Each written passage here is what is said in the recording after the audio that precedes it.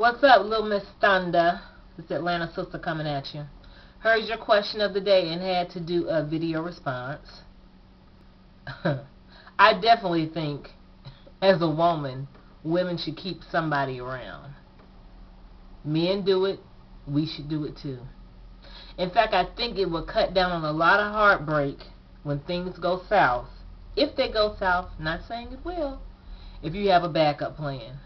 Men do it, we should do it too. I'm convinced that that will stop a lot of foolishness, and stop a lot of crying, stop a lot of men from thinking they can get over on you if you got a backup. And you'll feel better about the situation. Men usually have somebody, they keep somebody they flirt with or something. Some of them, not all men, blah, blah, blah. Y'all know the spiel. But a good majority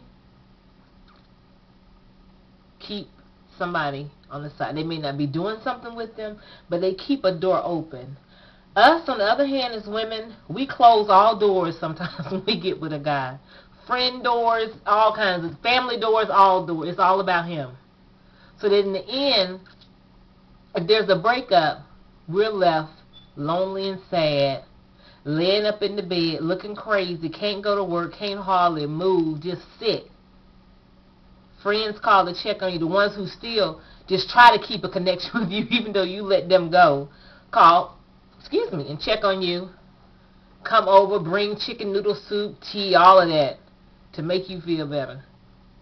On the other hand, men will be out that night with some, no, I'm sorry, the next hour after they break up with you, or you break up with them, whichever way it goes, with somebody, new or old. They move on quick.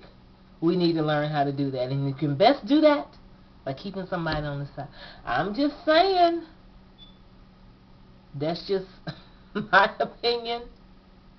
And it will cut down a whole lot of heartbreak. Alright, lilmzthunda, great question. Holla.